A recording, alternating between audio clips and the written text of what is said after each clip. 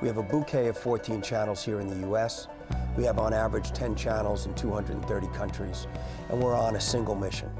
Quality content that, when we're at our best, inspires and entertains and educates. In some ways, the media business chose me. I remember the excitement I felt the first time I met John Hendricks and he talked about Discovery and his vision for it. It had just launched. He had so much passion, so much excitement, and it was contagious.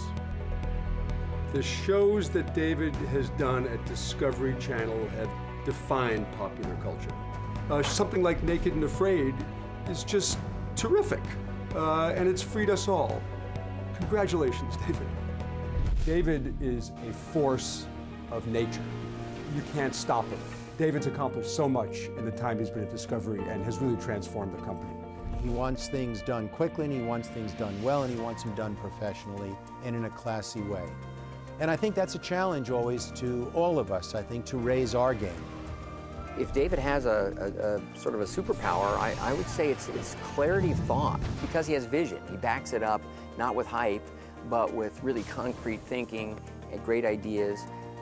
You have the ability to see a bigger, grander possibility in all things, and always looking forward, no rear-view mirroring our mistakes. I used to think of him as a small-bore nuclear reactor. I now think of him as a large nuclear reactor.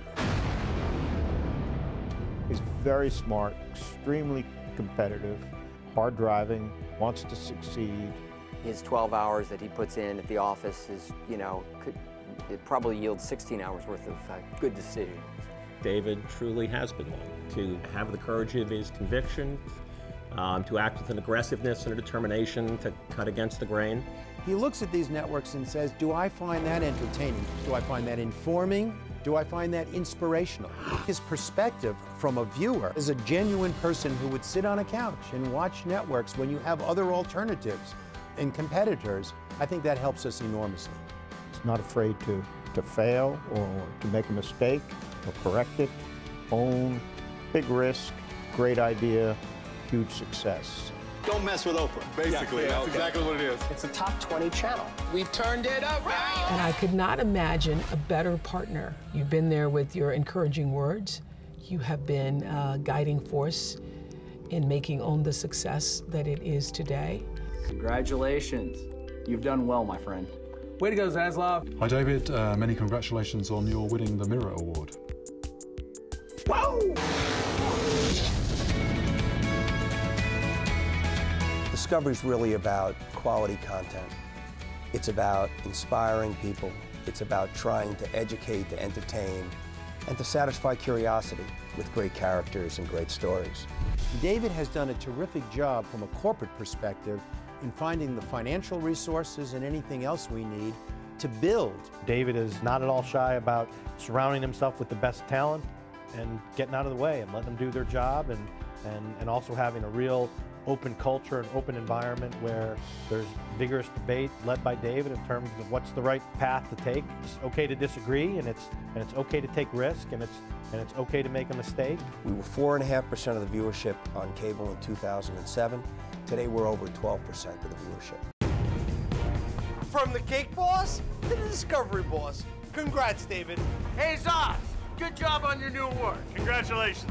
From Bill and Keith. Deadliest Catch. He's a great offensive player. That's the only way to describe it. Give the ball to David and let him run the field. And he's not afraid to back his ideas and his thoughts up with dollars for content. We should congratulate him. This is big. Well, congratulations, David. Congratulations, yes. David. Thank you from the bottom of my heart for believing in me and the fact that I would be able to make it safely across the Grand Canyon. We did it. 21 million viewers live on the Discovery Channel. In the last 5 years, we've launched more channels in the U.S. than all other media companies combined. And it's because we really believe.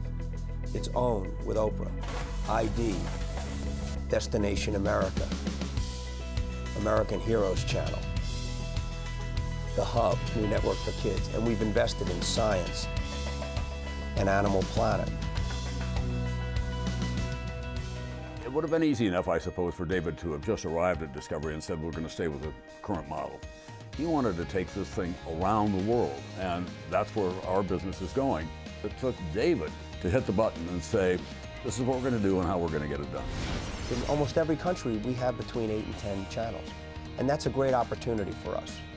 The fact that our content works so well around the world gives us a real opportunity to be a leader, to tell our stories and put our brands on new platforms.